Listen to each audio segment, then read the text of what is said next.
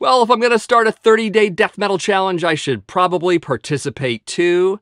So each day I did listen to a different death metal album that I've never heard before. I jotted down some notes on each, and in this video I briefly discuss all 30 of those choices. And who knows, maybe you'll find something to listen to by watching this. So yeah, stick around.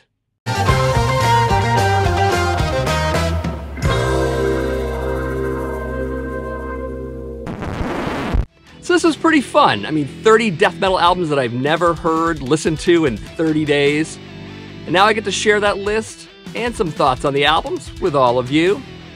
The albums I chose for the list were released between 1992 and 2014, which includes the years that I wasn't really listening to death metal. You see, one of the challenges here for me was to pick albums and bands that fell into a time period that's pretty much a blank spot for me, mostly the 2000s, a little bit of the 2010s. So this is me filling in some gaps. Breaking down the bands by nations here, we have 7 bands from Sweden, 5 from the Netherlands, and 8 from the United States, while the remaining 10 are from other countries. Also, these are the streaming versions of these albums, so some of them might include bonus tracks, just in case you're more of a vinyl guy like me otherwise. And of course, the usual disclaimer, these are my choices, my ratings, and my opinions, which means they might not necessarily be yours. So do keep that in mind when you hit the comments section. So with that, let's get to the list. First up is Hate Eternal with Phoenix Among the Ashes from 2011. This is the 5th album for this death metal band from the US. The music is pretty blasty. It's a more chaotic Morbid Angel, which I don't think is an accident because of Eric Rutan being in this band. The very reason I wanted to check them out, definitely Eric Rutan. Might also explain some of the more technical guitar parts here as well.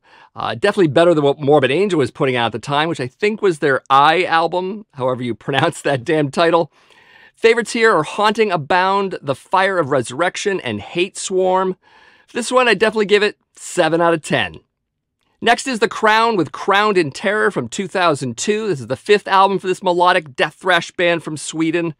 Definitely leans more towards thrash, almost crossover at times, but has clear death metal elements as well.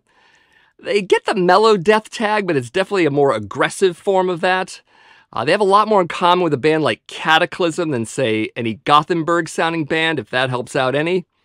Not crazy about the clicky drums, but the chugging riffs and whammy solos are a hell of a lot of fun, and they do make up for the other stuff to some degree. Favorites are World Below, The Speed of Darkness, and Death Metal Holocaust. Gonna give this one 7.5 out of 10. Next up is Bloodbath with Nightmares Made Flesh from 2004. This is the 2nd album for this death metal band from Sweden. Cool melodic solos, though this isn't melodic death metal by any stretch. Nice unexpected turns in some of the tracks, providing some further variety. I do know that Nick Holmes takes over vocals in this band later on, and in fact, I now have their latest album, which is really great. Because of both records, I'm wanting to check out more of their catalog going forward. So favorites from this one are Brave New Hell, Eaten, and Year of the Cadaver Race. Gonna give this one 9 out of 10. Next up is Origin with Antithesis from 2008. This is the 4th album for this technical death metal band from the US. It is technical and chaotic, I should say. Tends to go at one blistering speed for the whole album with maybe a couple exceptions. Pretty sure the drummer is a robot. Overall, not my bag. Favorites here are Antithesis. That's pretty much the only favorite, really. And it is the slowest track by comparison. Because of the talent here, it gets at least 5 out of 10. And next up is Obscura with Omnivium from 2011. This is the 3rd album for this prog tech death metal band from Germany. So massive time changes and style shifts throughout. It reminds me a little bit of the band Cynic, at least the early material I had heard. Though I do prefer the more straightforward moments on this record rather than the musical gymnastics I get elsewhere. Even with that, this is one of those albums that I'd have to spend some time with to fully digest, but I think I like it. Maybe? Not sure. Anyways, favorites include Ocean Gateways, Euclidean Elements, and Evum. Give this one a 7.5 out of 10. Next up is Necrophagus with Onset of Putrefaction from 1999. This is their 1st album. It is technical death metal from Germany. Decent tech death, I'd say, with standard classic growl vocals. Solos are pretty much the best parts of the tracks, to be honest. Guitar work is occasionally impressive overall, but too erratic for my taste. Also, massive abuse of pinch harmonics, but the bass fills are really good, so there's that. Definite Cannibal Corpse and Deicide influence here, catching that here and there. Favorites are Mutilate the Stillborn, Advanced Corpse Tumor, and Fermented Awful Discharge. Give this one 7 out of 10. Next up is Repugnant with Epitome of Darkness from 2006. This is the first and only album for this death thrash band from Sweden. So noisy, cavernous, and thrashy death metal, definitely building upon the old school Swedish death metal sound here and there. Also faint hints of early Bathory. The horror sound effects are pretty fun too. Got some favorites, of course: Premature Burial, Spawn of Pure Malevolence, and Sacred Blasphemy. I'd give this one 8 out of 10. Next up is Decrepit Birth with Diminishing Between Worlds from 2008. This is the second album for this tech death metal band from the US. So, despite the inconsistent production on this one, the band is pretty tight and technical. Pretty blasty with tons of musical shifts, in fact, too many for me. Also, the vocals are truly monotonous here and not the least bit effective. This is a clear attempt at what bands like Atheist and Cynic, or even later Death, were doing, but not nearly as competent or interesting. Favorites on this one, I basically have none. I know a lot of people like this band, but I did not, at least not this album. So, since there is some talent here, I'm going to give this a 5 out of 10. Next up is Eucharist with A Velvet Creation from 1993. First album for this melodic death metal band from Sweden. Right away, the production is pretty bad on this one, especially with the drums. Also, screechy, cavernous vocals that are reasonably effective, but they lack a certain punch to them. Likely, again, because of production. There also seems to be some doom creeping into this record, so maybe call it lo-fi melodic death doom. Sure, why not? It does have a certain charm for its time, though not sure how it would hold up now. It doesn't hold up much for me. There are some interesting passages here and there, which are basically worth the listen. I'd say there's some good musical ideas here overall. Favorites are My Bleeding Tears, Floating, and Into the Cosmic Sphere. I'll give this one a 7 out of 10. Next up is Deceased with Fearless Undead Machines from 1997. This is the third album for this death thrash band from the US. And yes, I'm going to admit it straight out the gate, this is my very first Deceased album. I know, they've been around forever. I also know that King Fowley is a bit of a legend. All this is exactly why I chose a record from this band. Vocals are a bit between Kronos and a low-register King Diamond, at least that's what I get. Really digging the heavy metal leanings throughout, notably the solos. It really doesn't sound like 1997 at all, as this would be in perfect company with a lot of the 80s indie metal I listened to as a kid. It also has a whole lot of quirk to it, which I also dig a lot.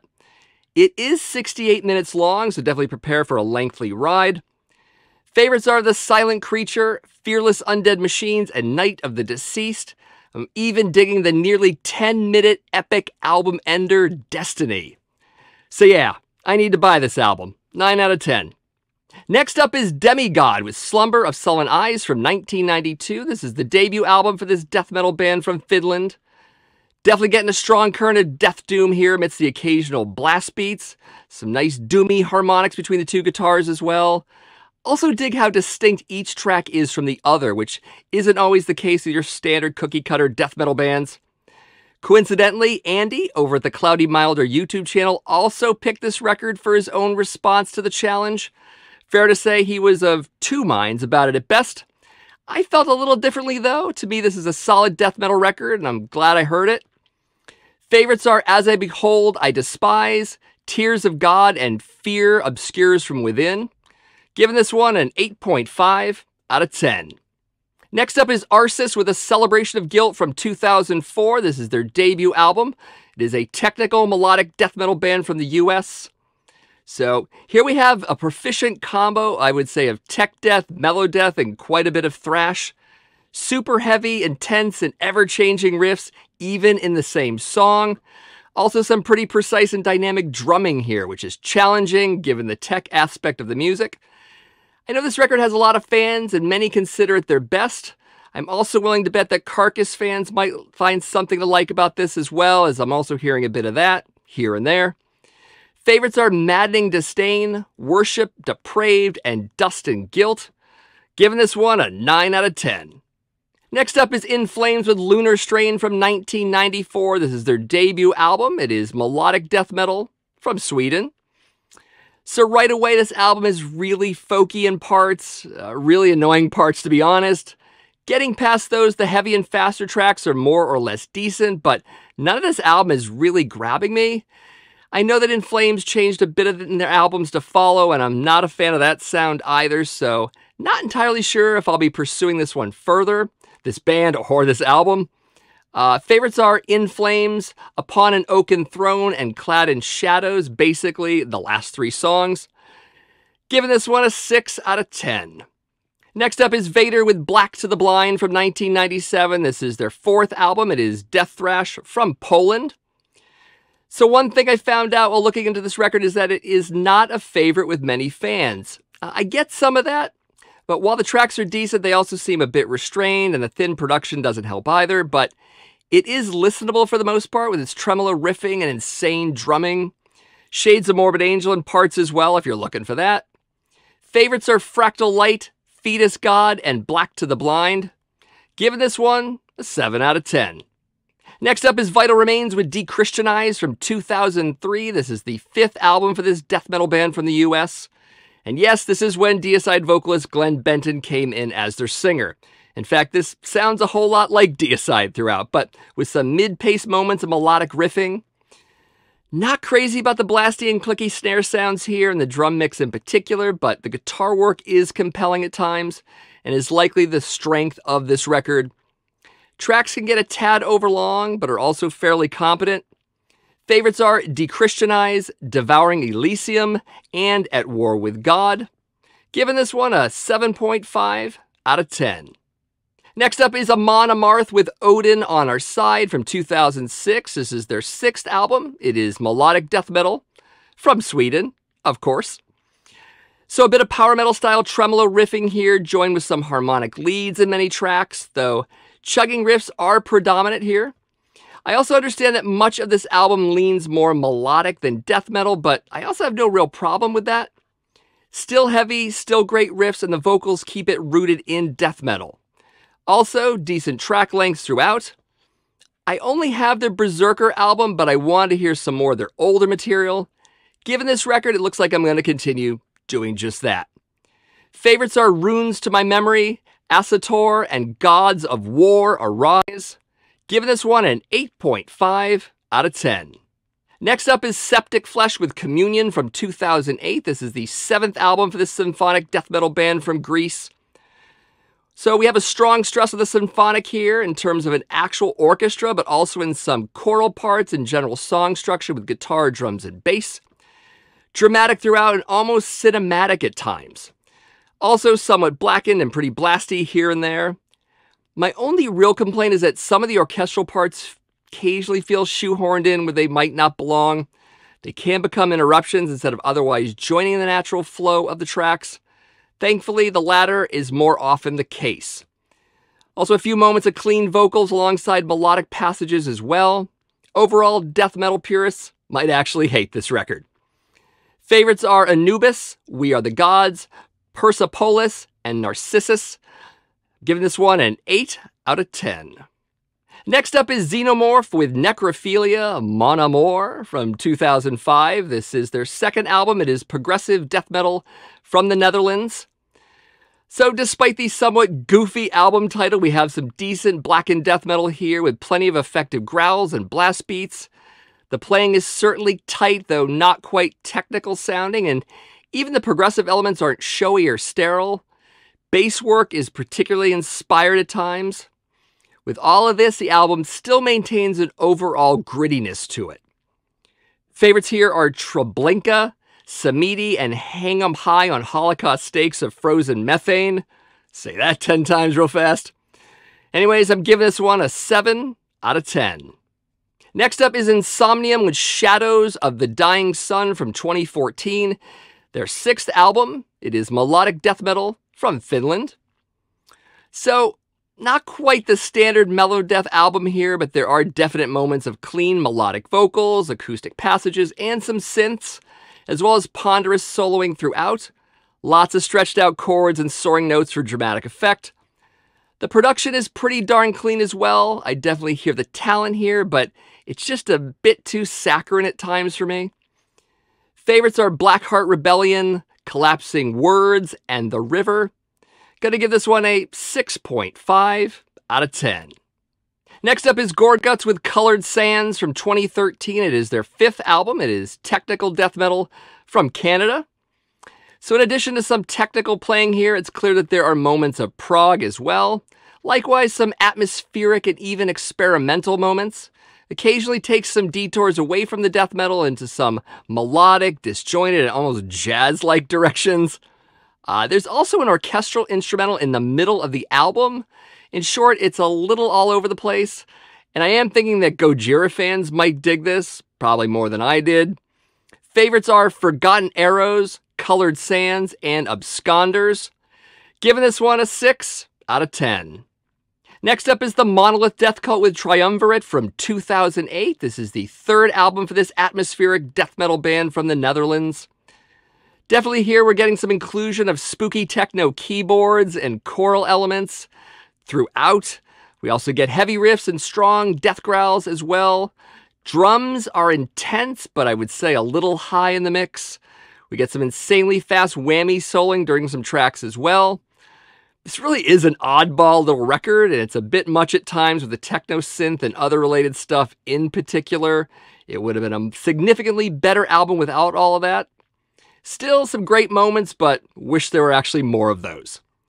Favorites here are Deus Ex Machina, Master of the Brionx Forests, and Demigod. Gonna give this one a 6 out of 10. Next up is Interment with Scent of the Buried from 2016. This is the 2nd album for this death metal band from Sweden.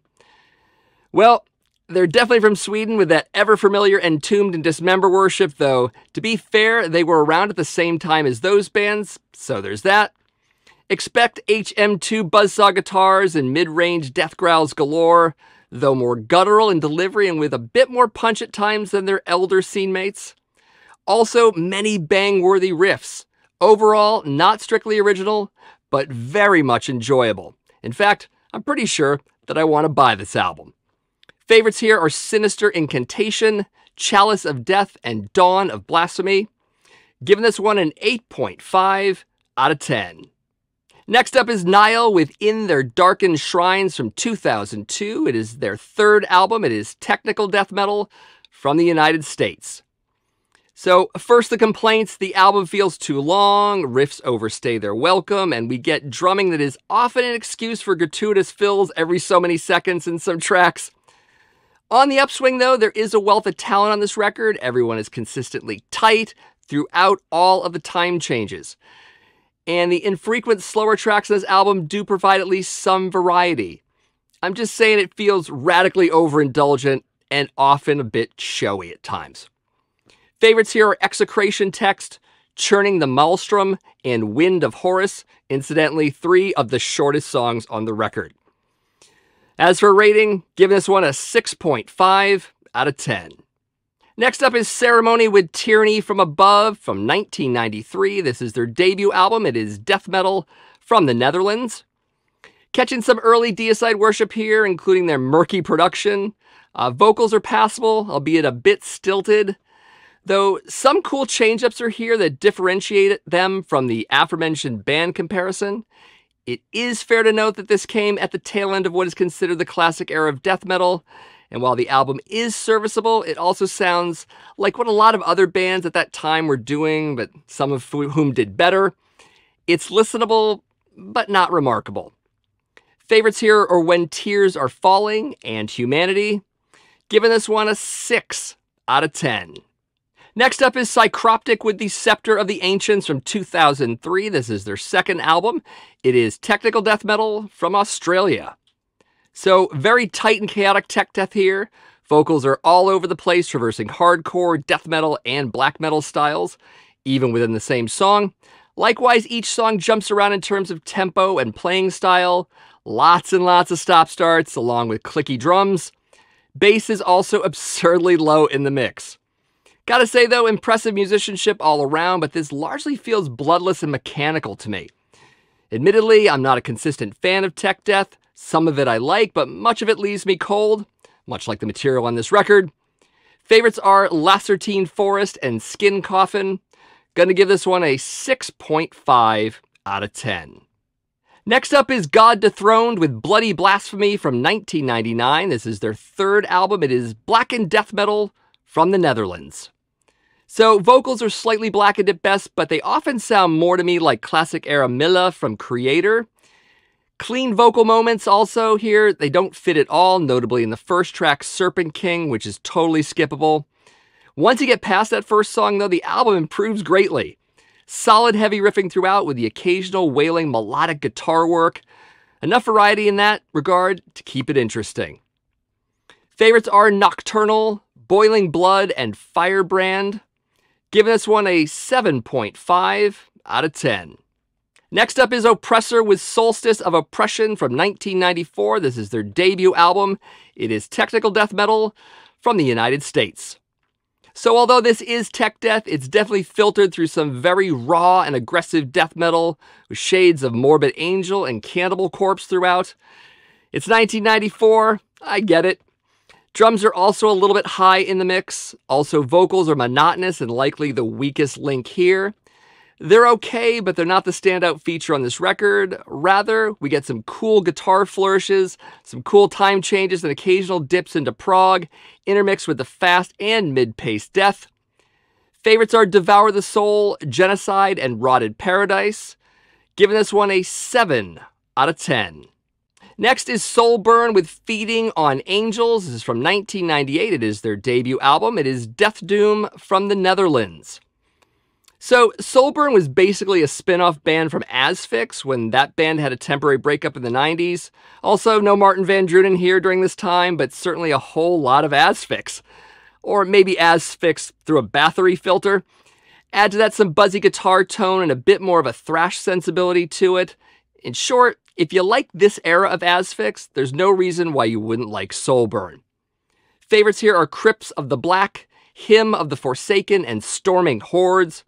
Definitely giving this one a solid 8 out of 10. Next up is Iniquity with Serenadium from 1996. This is the band's debut album. It is technical death metal from Denmark.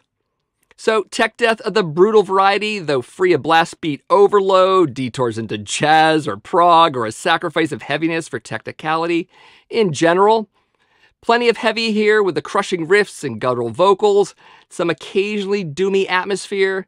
Probably could cut back on the pinch harmonics a little bit, but it's not too bad. A minor complaint. Favorites here are Prophecy of the Dying Watcher, Insisted and Dormant, and Retorn. Giving this one a 7.5 out of 10.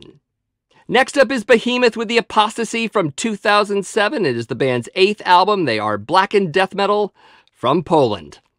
So we're definitely in the era of Behemoth that's leaning more death metal, but I'm also noticing the polished production and the more epic feel here. Still very blasty between fast and mid-paced moments with varying solo speeds, maintaining a sense of melody amidst the chaos with brief acoustic passages, ponderous leads, and a couple choral parts. And immediately I caught the vocal guest appearance on Inner Sanctum. It is, of course, the late Warrell Dane from Nevermore and Sanctuary. It kind of works at best. And also, gonna say it, Christ Grinding Avenue is a silly goddamn song title. Just saying. Anyways, favorites on this one are Prom Etherion, Be Without Fear, and Libertheme. Giving this a solid 8 out of 10. So out of all 30 albums, the 5 that rank the highest with me are Bloodbath with Nightmares Made Flesh, Deceased with Fearless Undead Machines, Arsis with A Celebration of Guilt, Demigod with Slumber of Sullen Eyes, and Interment with Scent of the Buried. Probably should look into buying these sooner than later. Of course, I want to thank all of you who took this challenge, whether you made a video or you posted to social networks. Of course, there's no deadline for this whatsoever, so feel free to do the challenge, even if it's months or even years later. I will link my original video in the description of this video, so you can check out all the details. Also, I'm sure many of you are much more familiar with some of these bands than I am. You should let me know in the comments which albums of theirs I should check out next, or even albums of bands that I didn't mention. All of that is hugely appreciated. Of course, if you're new to the channel, just so you know, my name is Matt. This is the Accusation Network, where each and every week I do videos on metal vinyl collecting. I also cover the subjects of classic and modern metal in general. If you dig that idea, definitely give this video a like. Also subscribe to the channel if you haven't already done so. And of course, share these videos with all of your friends. Other than that, thank you for watching, and I'll see you in the next video.